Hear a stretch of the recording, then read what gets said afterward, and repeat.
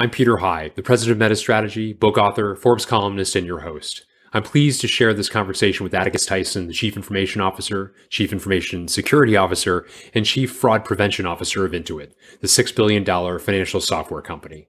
Atticus graciously shared his perspectives on a variety of topics featured in my new book, Getting to Nimble, How to Transform Your Company into a Digital Leader. The book's available now on Amazon or through gettingtonimble.com. In this interview, we dive into several of the book's themes, including people, technology, and strategy. Atticus discusses the importance of aligning technology strategy with business strategy and how having a strategic framework facilitates organizational agility. We also discuss how Atticus balances innovation with security in his role as CIO and CISO, how technology creates new opportunities for the business, and a variety of other topics. Stick around after the interview to hear more about the 5 themes of Getting to Nimble, or visit gettingtonimble.com to learn more. Our discussion began with Atticus's perspectives on the characteristics of a nimble organization.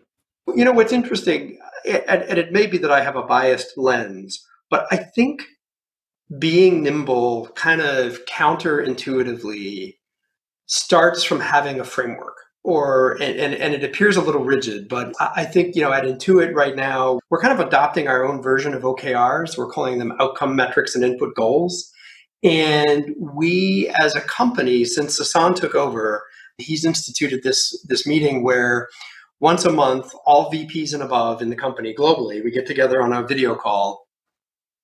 And we really go through outcome metric input goal by input goal. And we have aligned them to big bets for the company. And we basically scan down, everybody's expected before that meeting to put in an update for how they're doing, red, yellow, green, some color, etc. And anything that's yellow or red, we talk about. And we say, what help do you need? And maybe it's not the right thing to go anymore. And I think the reason I think having a framework like OKRs or whatever you want to have is the biggest force against being nimble is confusion, because you get different people going in different directions, thinking they're aligned, thinking they're working on the right thing, not from bad intent, but they're just not quite aligned. And seeking alignment is the thing that you need for speed and to be nimble, because the other thing is, if you have a framework, if you have a set of objectives, sometimes we'll talk about an objective that is red. And collectively, we'll get to the point of, you know what, that one really should be red. And we should stop working on that, either because the hypothesis wasn't true or because something else has emerged and is more important. And so we really should say, okay, let that be red. In fact, everybody working on that, put it down and come over here because we actually really need help, because something's working out well, but we want it to go faster. That can't happen if you don't have a framework. And so it's really important to use that framework, but to not let it be in stone and to have it be a way to have a dialogue amongst the senior leadership in the company. So I think that's one really important thing. And that kind of spans people and process and strategy. But, yeah. I really do think having some kind of visible alignment mechanism, anchored in objectives and progress metrics, if you will, whatever you want to call them. I think that's just super important. I was going to say, I as you say, that cuts across so many different areas in a really productive way that I'm interested in. One of which is actually the importance of strategy. So having at the Sasan level, a strategy at sort of an enterprise level strategy, cascading that into the divisions of the organization, making sure that that's filtering obviously to the actions, the initiatives that different people are pursuing, and that there's that line of sight between, from the work that individuals doing back to the bigger picture, so to say. But also speaks to the need for strong communications, that it's not just the CEO and the chiefs who understand this stuff, but that it filters through the organization so that people, have that framework as a mechanism to understand, I've got a new idea. Well, maybe it doesn't fit, or maybe it does as a result of my understanding of that as well. So maybe I'd be interested if you could peel back the onion a little bit on the strategy side of things. How is strategic planning, from your perspective, if it has at all, how has it changed across your time as an executive, given some of the differences in the way the business is done today, different than from the past? Well, I don't know if necessarily, this may talk a little bit about how it's changed. I can talk about how we have done it for a little while. That's great. That's great. Exactly. And I think it works well, but which is, we have an annual retreat of the SVPs and above, probably about 20 people. Okay, yeah. 20 to 25 people. It used to be smaller. This year it was about 20. It used to be like a dozen, but as we've gotten bigger, they've got more SVPs. But what we've done, we have kind of a cadence where we'll step back and try to look at 10 years out, what are big, bold trends that are happening at that? And then, but we only do that about every 3 years at that retreat. And then in the interim years, we try to really say, okay, what are the big goals for the company over the next 12 months? And so what Sasan has done as he's come in is he's declared 5 big bets. And then we ground those in how they line up to how we serve customers. And I'll back up even further. At Intuit, we talk about employee, customer, shareholder, and in that order. And I do think that a lot of companies talk that way, but we really do live that way. And our belief is if we take care of the employees and we give them line of sight and give them clear objectives, they'll do the right thing for customers. And then if you do the right thing for customers, the right things for shareholders happen.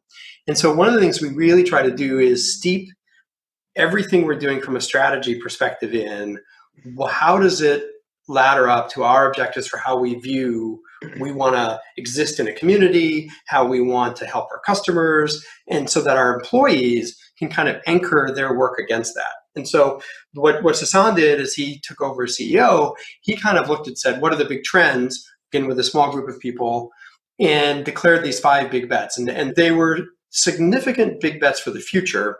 And then what he's doing in this monthly meeting where we're doing the alignment is those really do have to be aligned to those 5 big bets. And this is another thing about being nimble. When I talked about having that structure around the OKRs or the outcome metrics and input goals, they're not about operating the company. He relies on the SVPs and everything that to run the company and deliver current period results. These are about how are we moving into the future. And so that's another part of this, I think, on getting to Nimble is if you ball operating the current company together with the strategy and try to run all that together, I think that's a mistake. And so I think you've got to empower your executives and your teams to run good strategy, to run day to day, but then use these kinds of OKR things to align the big work for the future. Because I think one of the things, and this is an art, not a science, I think when you're trying to put a goal cascading mechanism in place, you can try to get every person's individual objectives all lined up to that. And that just creates the opposite. It creates a logjam. What you really want to do is at what level, you figure out what's the right level to kind of have that alignment stop and to kind of be at a strategic enough level that we're aligned, but not so detailed that it just creates paralysis for everybody trying to overline. And so strategy kind of informs the biggest company-wide objectives you're going to want senior leadership aligned to. And I think it's a little bit separate from day-to-day operating the company. But, they can't be so disjointed that, you're operating off in one direction and your strategy is this way. Yeah, that makes sense. I like the way in which you framed that. And essentially, that gets translated in some ways through to, how each different part of the organization is going to enact the big 5, presumably, right? Because they'll have different ways, different levers they're pulling based upon the disciplines that that mark their part of the organization. Yeah, exactly. Makes sense. Well, if you don't mind, I would love to get your thoughts about security, a topic that you're immersed in now and have been for some months, and were obviously very much involved in before taking on the current role as CISO. Talk to me a bit about, how you've oriented yourself and your team, to make sure that you are, again, forgive my, I don't want to overuse the term, but that you are nimble when it comes to addressing threats proactively, like both playing offense and defense, how you think about organizing, the enterprise as a whole towards security and so forth. Yeah, a couple things. And now that I've been in a couple months, I'm a complete expert. So, So this is the right answer. Exactly. So take this for what it's worth. I'm still learning a lot. But what I'm finding is, we're already starting to make some changes. What I think we're finding is, as we find pockets of information that we have about adversaries, about bad action that are happening, we're trying to bring that data into view better in a way that can be shared by other teams. Because what we're finding is we've had instances where one team knew about a group of bad actors that were testing their exploits against us. And had we shared that knowledge across, when those same bad actors were ready to do a bigger exploit, we would have been better prepared to defend. And that's not to say we didn't get infiltrated or anything else. It's just we would have had a much better time defending against them. And so what we're trying to do now, and I think this leads to being nimble, is we're creating a platform whereby all of these signals can be made available to all of the teams. And we're also trying to bring fraud prevention and cybersecurity together, because there's more commonality than difference that I've found. Because in a way, a bad actor is a bad actor. And they might be using cybersecurity breaches to really perpetrate fraud. And at the end of the day, they're all either after money or fame or something else, but they're doing different techniques. And fraud and cyber are very related. And one of the things we've had as a company is those have been pretty separate. And so as I'm bringing them together, people are beginning to realize they are tracking similar signals. So from a nimble standpoint around security, I think one is get all the information available and visible for the different teams, and to help the teams that are fighting against bad actors realize they're all fighting the same fight and they're not fighting each other. But the other thing is, as you begin to bring all that data together, you can bring much more modern techniques like data models and machine learning models, and bring much better augmented visibility into what's happening for the humans that are beginning to try to find that fight. And so we're really beginning to find some great success where we're training models on a much larger data set, and so the models are becoming more predictive, more accurate, faster. And then we're beginning to let the models actually start to make some decisions, which we really weren't able to do when we had that siloed data set, because each group kind of had too small of a data set to make good decisions. So that's one thing. I think another thing is the way we divide it up is we do have, the name we're calling it now is kind of an adversary management team. Like their job is focusing on learning all they can about all of our adversaries and populating all of that in to that data set I talked about later. There are other teams which are beginning to manage the risks. And one of the things I find that's difficult for our organization, at least, is the teams that are finding risks and the teams that are managing the risks think about them differently. And if those two teams are not clear on what their role is, it can create a lot of tension. The team finding risk wants every risk to be closed. The teams that are trying to manage risk are running a business. And there are some risks as a business you want to tolerate, because the best way to have no risk in a business is don't do business, right? and so you've got to really empower the people who are running a business to make risk-based decisions informed by the others. So helping with that clarity of who's on what side of that risk equation is another thing that we're trying to strive for, which I think will speed up how we operate. So let me ask you, CISOs have historically, let me paint with some broad brushstrokes here. CISOs have often been viewed as kind of, the counterbalance to innovation, if you will. They're the governors that are in place. It's the risk managers as opposed to the risk, innovation, as you point out, all of business to some extent, but certainly innovation is about risk taking. Then you go to CIO. CIOs also historically, now much less so thankfully, but historically have been viewed as the know in innovation to some extent, and more tactical organizations or leaders of organizations. Historically, I'm talking about now.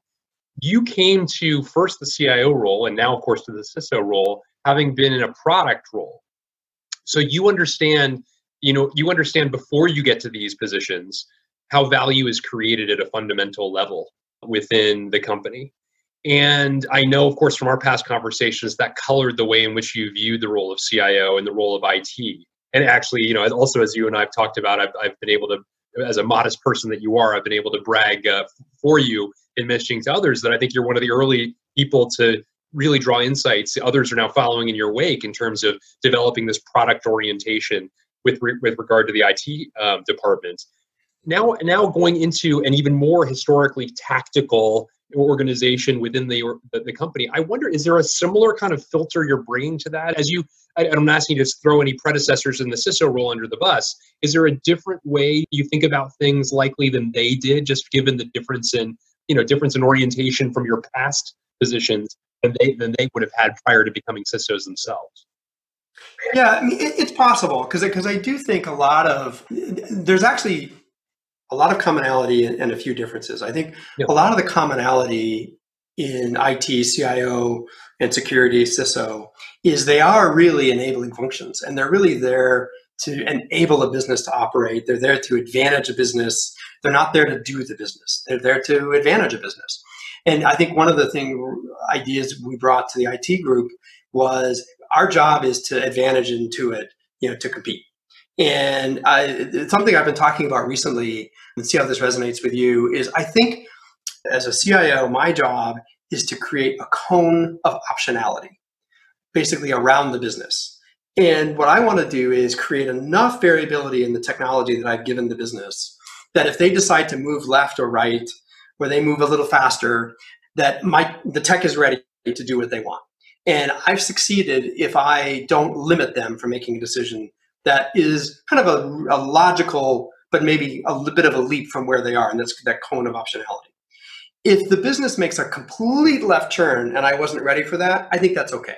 Because that would have meant I would have wasted a lot of resources, because I would have had to have widened out that cone of optionality way so far, because it's expensive to have a cone of optionality.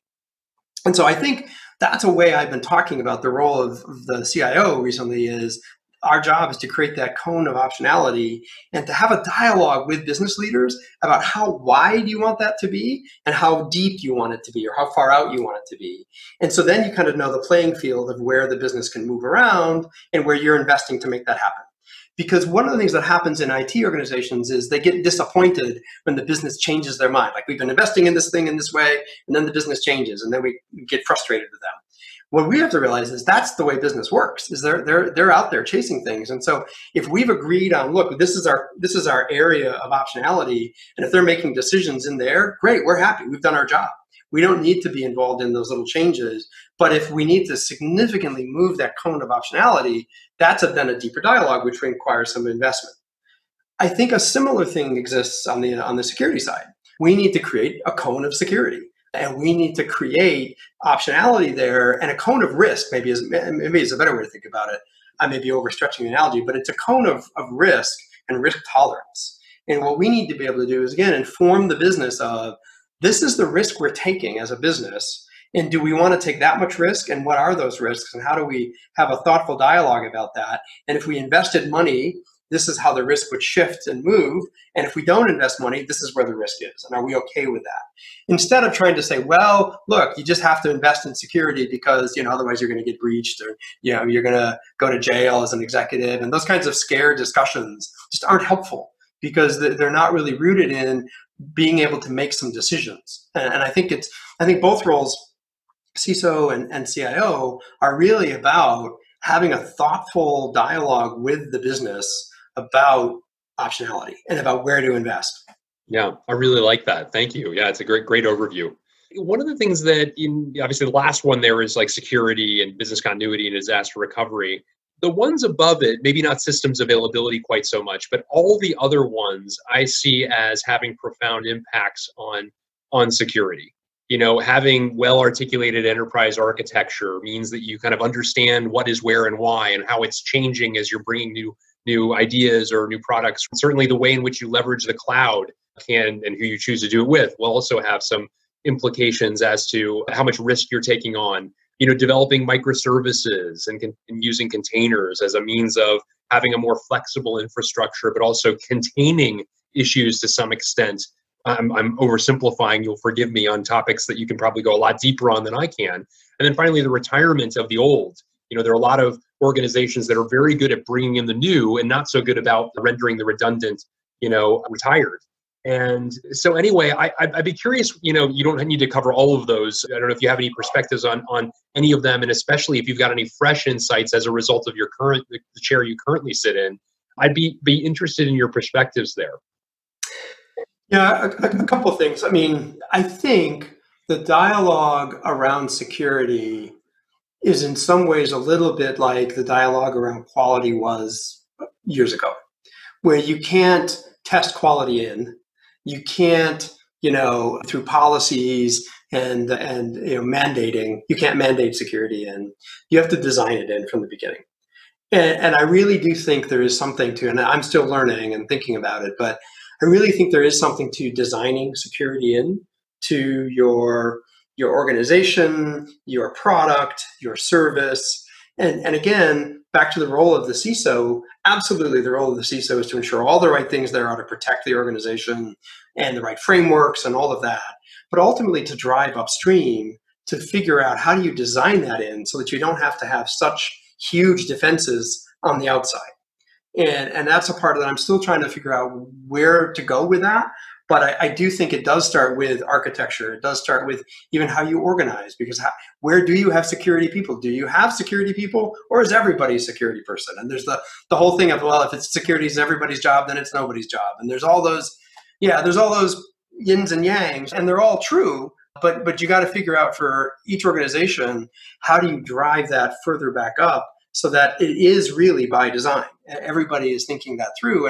And you can imagine the enterprise architecture side of it is interesting too, because there's a concept that I'm still learning about of the observer and the observed. I don't know if you've heard this paradigm, but is the observed is kind of your product and your service and everything else. And then there's a set of observer technology, which is looking at how that's operating and is trying to say, are there anomalies happening? Are there attacks happening? And you want to make sure your observer can't get compromised. And so you want to think about that differently. And there are some, again, design decisions of, do you think it, back to the cloud point, do you think of having your observer technology in a whole different public cloud than your observed technology? And so again, that's all early design kind of thinking. And I think modern companies are going to have to start thinking about this and have to be investing in, okay, I'm going to build my product, but now how do I make sure it's really secure? How do I want to think about that? And it's not through just pen testing. Yeah, that's very well said. I wonder also, may I assume that you've gotten involved in DevSecOps, introduced that into the organization? Can you maybe just talk a little bit about, in layman's terms, the way in which you've thought about the kind of implementation of that and how it has evolved since its introduction? Yeah, I can talk mostly from just beginning to understand how we're doing it at Intuit. It's been something that I'm not as deeply involved in yet, but I think as a company, we're somewhat evolved, where we're building a secure software development lifecycle where, as a developer checks code in addition to obviously all of the quality checks that would get run, there's a whole bunch of security checks. And we're really now trying to get to the point where from when you check code in to when it can be published out, that's a shorter road as possible, but that it really does go through a set of quality and security checks. And that those are both static and dynamic and everything else you would want. And so that whole pipeline is really just, it's one continuum. It's not that security is out on the side.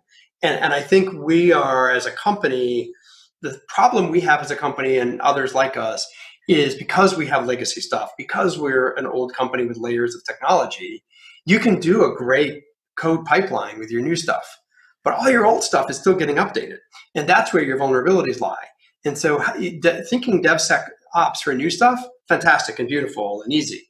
But how do you think about the older stuff and bring that in? So that's one of the things we've been trying to focus on is how do we bring some of the goodness of some of our pipeline tools back to some of our older technologies? And we're just beginning to think about it. But I do think it's something that we're trying not to reserve it just for the new stuff.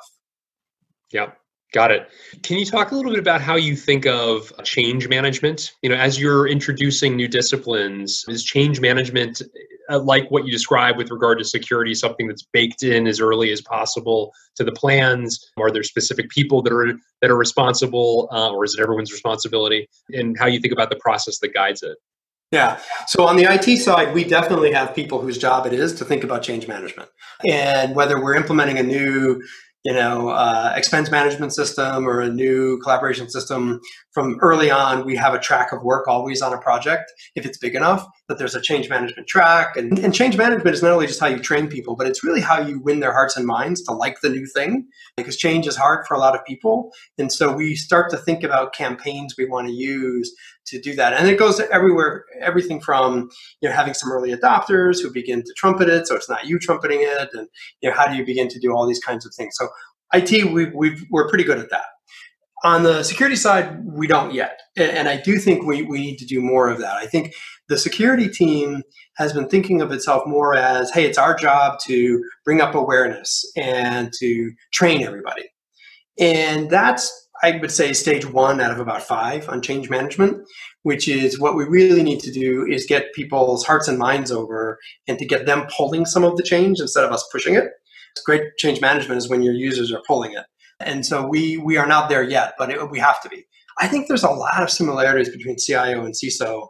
And I do think the CISO teams are, they're not resisting it, but I think, and again, I have this unique vantage point, which I got to go product, CIO, CISO. So I kind of get to see how that they're all more alike than they think they are. But is just the CISO organizations, I think, can learn a lot from IT organizations. But they're also a little bit hesitant because they view themselves, I was going to say this earlier, they really view themselves as the protectors, and they protect people from doing stupid things. And I think if that's your mindset where you're trying to protect the organization from itself, I think that's a really difficult spot to be in, because it puts a big weight on your shoulder as the cybersecurity team that you've got to really be that last bastion of defense. And some of that has to be true. And this is where I'm new enough in the role. I'm probably overstating it, and I'm probably underestimating the nuances. But I think that is a problematic way to think about it. I think a much better way to think about it is we're here in it together. Let's characterize and describe the risk, and then have a thoughtful dialogue on risk that we're taking on jointly. More of that kind of dialogue. And I don't find that dialogue in security organizations very much. They're much more about, we need to protect, we need to close off, we need to do this. They're coming from a place of no. And I found in the IT organization when I started, that's kind of where it was as well.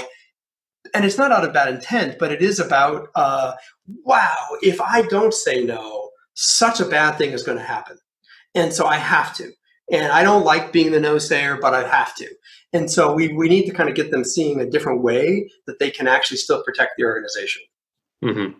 And then back to your thesis on the book is enable nimbleness. Because no is just like it's a break, it's a friction.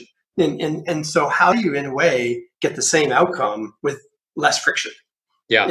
And that's kind of a thing to maybe even measure, which is the amount of friction in an organization.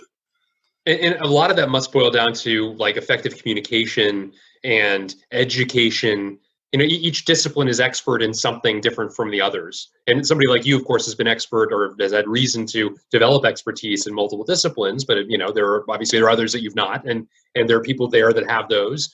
And so, there ought to be a role of kind of each educating others, at least especially where the intersections are, so that everyone has at least a degree of knowledge and understanding and awareness, such that you're making these decisions together. You are not kind of, keeping people out on an island, in a sort of a risky situation, that you're kind of walking shoulder to shoulder forward with a common understanding. Especially from a security orientation, I have to imagine that's true, right? I totally agree, but I also think that feels very scary to security professionals. Because they feel like if they do that, they're going to be back to that observed thing, right? If they get too close to the business, they'll lose their objectiveness, they'll lose their ability to do their job. And that may be true. I don't know that I'm educated enough to definitively say they shouldn't, but I do know there's something there that it's not, the balance isn't right. Makes sense. Do you have any thoughts on, from a knowledge management perspective? It strikes me in this day and age, it's so important that we not reinvent the wheel. And there's so much in any large going concern. There's been a lot of thought put into almost anything, and the ability to go back and understand, like, how high have we gotten in this discipline, such that I can actually climb on top and build from there, as opposed to believing that I'm at ground zero when the company is beyond that. Any thoughts on the way in which knowledge is managed to make sure that people are not sort of, as I say, kind of doing rework when it's not necessary? Yeah, it's very front of mind for me right now because, well, this is maybe an interesting angle. Part of the things to think about is at what level on the hierarchy of going from data to information to insights that you make it broadly available. Because I think one of the things that I found is a lot of teams would love to share their insights. They not necessarily want to share the data naturally. Organizations tend to want to, say, well, we believe this. It's like, well, where's the base data for that? And I think one of the things we're trying to do at Intuit, and I suspect other companies are as well, from what I've heard, is go further back down that hierarchy and make the data more visible to everybody so other people can make their own conclusions. Mm-hmm. And so one of the things that now to what I'm specifically trying to do at Intuit is, yeah, we had a red team, which was looking at adversaries, and they would track things and they would have a repository. And then we had a fraud team over there doing their stuff, and they were kind of sharing, and they'd call each other up and talk about this. It's like, no, I want all your base research in one repository. And then I want all of you to have access to that. And then I want to bring in the data models to have access to that as well. And then you can all share your insights into one common place. So get the data visible, get the insights visible, but don't create these funnels out of these organizations where all you have in common are the insights, because then you get really false conclusions. Yeah. And so I think that is a kind of an interesting framework to think about, which is how do you go all the way back down just to make the raw data available? Because I think modern Nimble companies strive for that.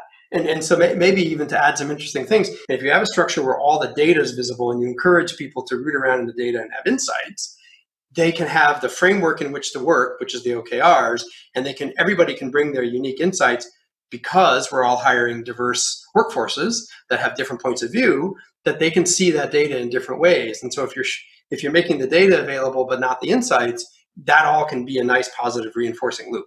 Maybe. That's really interesting. No, I do like that. I appreciate you raising that. I'm also curious, an organization like Intuit has every company has a unique culture. Intuit has been called out, though, one as having a strong one. And I'm curious, as somebody who's been immersed in it for so long and contributed to it, now as a leader of the organization, what insights do you have about how one thinks about culture, how one documents cultural attributes, how one uses that for recruiting or evaluation of talent? Yeah, I think it's interesting. I think culture is something that you have to actively cultivate, and you absolutely have to nurture it. You have to shape it. You have to shape with it. It's a real thing to be talked about, because if you don't, it exists, and now you're blind to it. I think one of the things we've been very thoughtful about at Intuit is trying to distill our culture into a set of values that we actually make visible. And, lots of companies are value driven and have values, so it's not unique to us. But we try to reinforce them in everything we do. We try to have specific language that we get everybody to use, and that drives commonality. And so that, again, it drives a sense of we're in this together, we're one team, we have a common purpose. And I think that's a lot of what a culture gives you, is you're part of a team and you're part of a common purpose driving toward that goal. And I do think that when a company writes down its values, it's doing kind of a nuanced thing between noting down what its culture is, but also trying to shape its culture. And culture, you can't shape that often. And so I think we've only done our values in our 36-year history twice, maybe 3 times, is when we've really kind of taken a hard look at our values and adjusted them. They're not something that change dramatically and quickly, but you can't just lock them in stone and say they're that forever, because I just think, I don't know of any company that's had the same values for, over 100 years. Maybe they are, but I think it's tough. Yeah, no, that makes sense as well. One other thing I know is we talk to recruits and we ask them, after recruiting kind of questionnaires, and it comes up, culture comes up as something they're looking for. And I think that's different than it was 10, 15 years ago. I do think recruits now, and not even just early career recruits, I think mid-year recruits, end of career recruits, that's something they all think about now. I think it started with early career, but now it's moved through the whole population where people really do think about that. Yeah. Are there any differences, speaking on recruiting for a moment, any differences in the way in which you think about recruiting now different from a decade ago? Or, I'm asking at a very unusual time, of course, where, 2 months ago that we had the lowest employment rate of yours or my life. And now that's very different. So we're going to be going from a seller's market to a buyer's market from a talent perspective. So I recognize that in some ways, what you have for a long stretch for both of us as people who hire people, a set of attributes, a set of principles that are now going to be changing.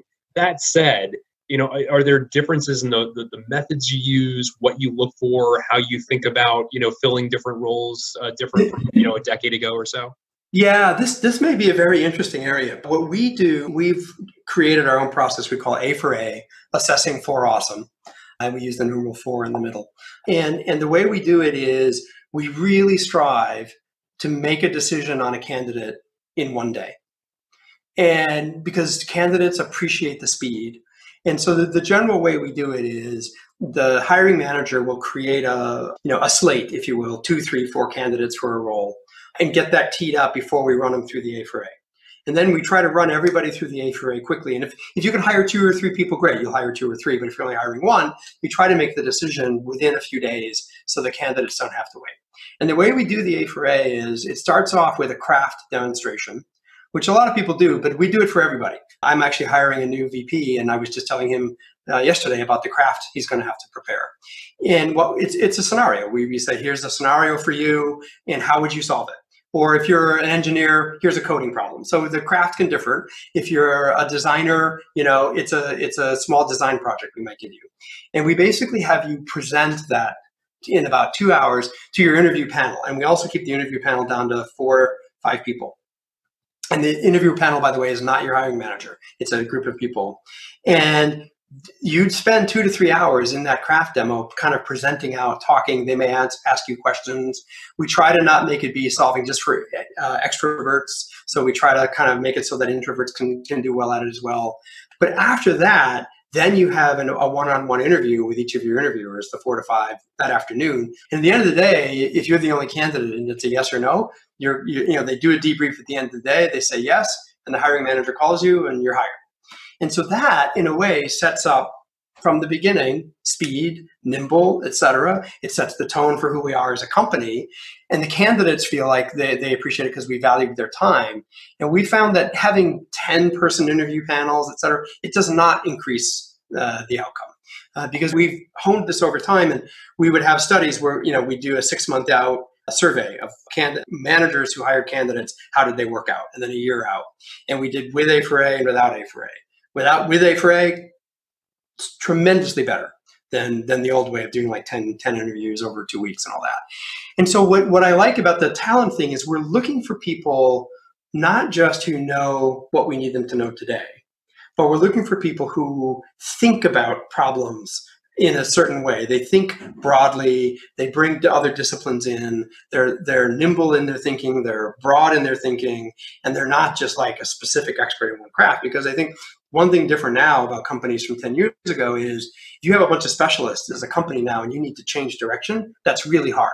But if you have a bunch of people who are broad thinkers and good problem solvers and work collaboratively, then you can go wherever you want. And so I think that's one of the things that, and that's not unique to Intuit. A lot of people are talking about trying to hire this way, but I think our A for A process really does kind of look for that. I like that. That's really great. Great insights, as always, really great insights across this. So thank you so much. I really appreciate it. This interview featured insights that you'll find in my upcoming book, Getting to Nimble, How to Transform Your Company into a Digital Leader. In an era of unprecedented technology, progress, and disruption, it's imperative that companies transform themselves to keep up with their digitally native competitors. In Getting to Nimble, I explore how companies, including Capital One, FedEx, CarMax, Domino's Pizza, The Washington Post, Walmart, and others, have modernized their practices related to people, processes, technology, ecosystems, and strategy. And I provide a framework for companies looking to do the same. To learn more, visit gettingtonimble.com.